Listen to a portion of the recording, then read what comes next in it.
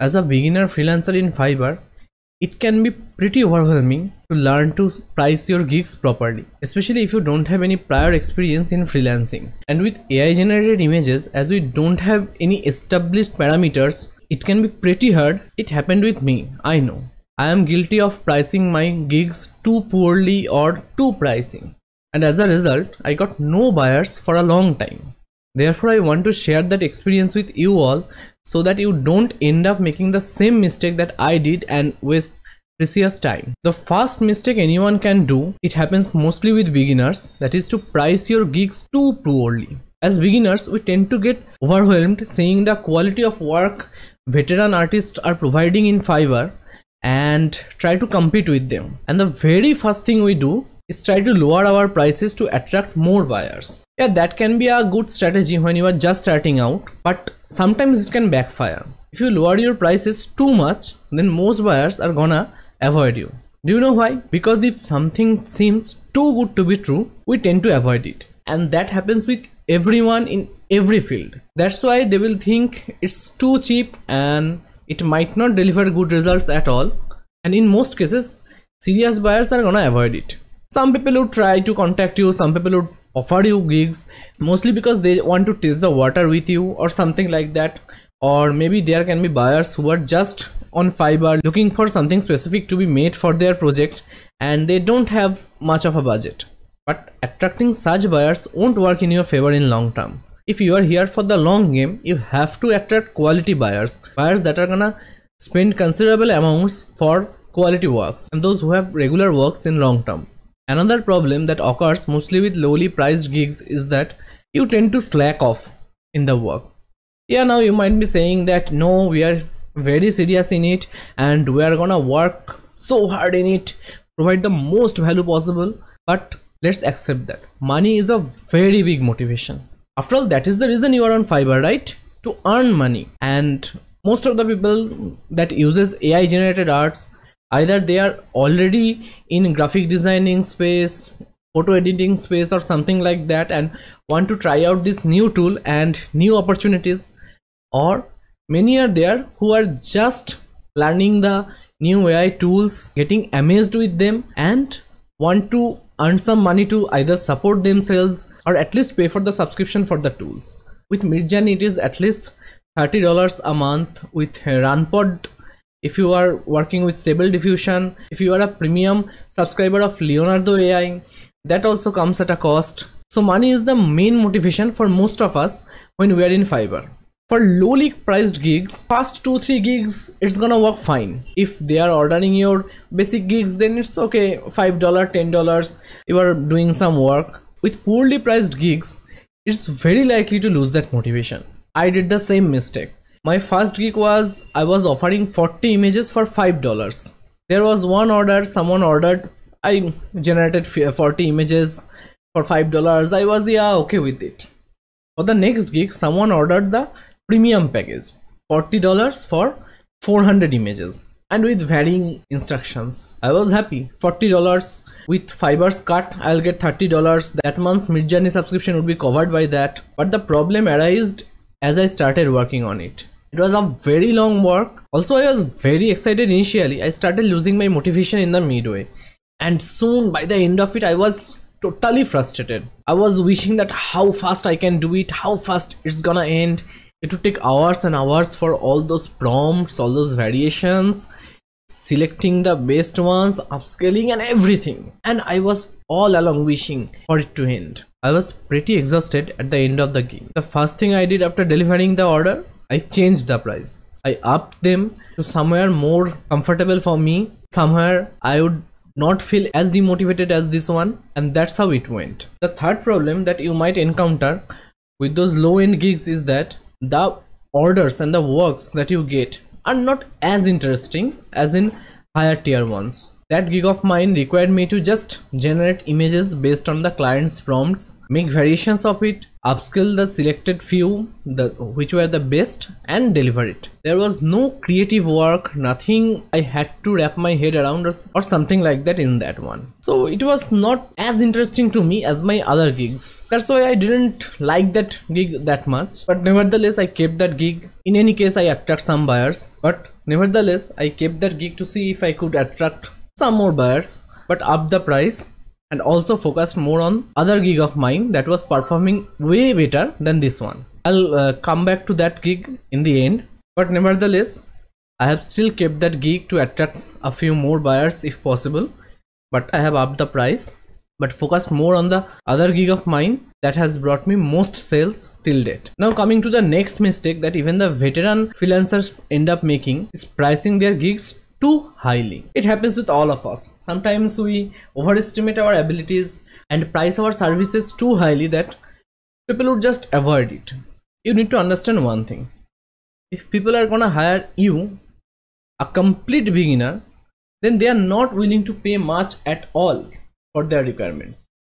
If they can afford it, why wouldn't they go for a professional, someone that's been working for a decade or something like that? If I could afford a $3,000 camera, there is no way I would be shooting with a $700, $800 one. Similarly, if a buyer, someone is in need for a work, can afford something who has much more experience that I or you ever had, then why would they willing to pay less? They will go for that person, hire him or her for their requirements and get the work done. If they are looking for beginners or at least a few months or 1 or 2 years working freelancers, then they are either in a budget or don't want to spend that much for that project. Therefore, if you keep your prices a little too high, then they are just gonna ignore or avoid you and go for the next affordable one. Therefore, always remember to not price your gigs too highly. Now you'd ask, if we don't price our gigs highly, then how can we make money? That's right, we're giving our time, we are giving our efforts, we are spending time to learn the skills. Then how? Well, there are several ways by which you can make some extra on the same gig. First is offering a quick service. In Fiverr, there is an option you can turn it on to deliver your works faster than usual. Like say you have a gig where you have promised to deliver the work in 3 days. You can turn on an option in Fiverr where you deliver it in 1 day, but you would charge $10 or $15 extra. Say it for the premium gig, you have promised to deliver it in 7 days. If the buyer needs it in 3, he would have to pay $30 extra. Yeah, most buyers wouldn't go for that, but some definitely would, and that would earn you some extra. There is another option. You can offer more services in adjacent to your pre-existing ones to earn some more. Like for AI generated images, you can offer extra services like upscaling. If you are using an AI upscaler like Lightroom, Topaz Gigapixel or Chainer or something like that, then you can offer to upscale those images and get them print ready and delivered for a little extra fee. That way you can earn some money. If you need some guidance about which upscaler to use or which might be best for your needs, there is a link in the description where I have explained different image upscalers for your AI generated images. You can go check that out. Next, you have knowledge of Photoshop or some image editing software like that. You can give an offer to do some minor retouch and some changes or something like that, and also offer that for a little bit extra. Like I had a gig there.